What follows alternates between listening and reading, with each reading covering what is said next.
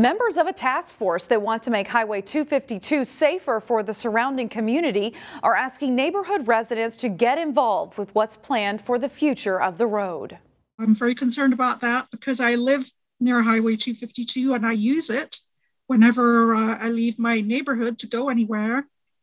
And that's a concern for everyone on both sides of Highway 252 who use this highway every day.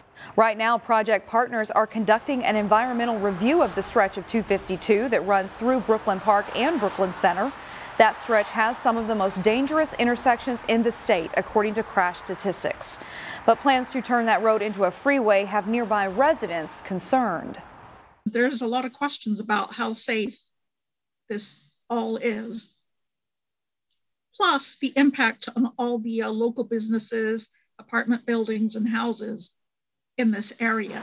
Khan asks residents to get involved, asking questions and asking for greater transparency from project partners regarding the future of the project.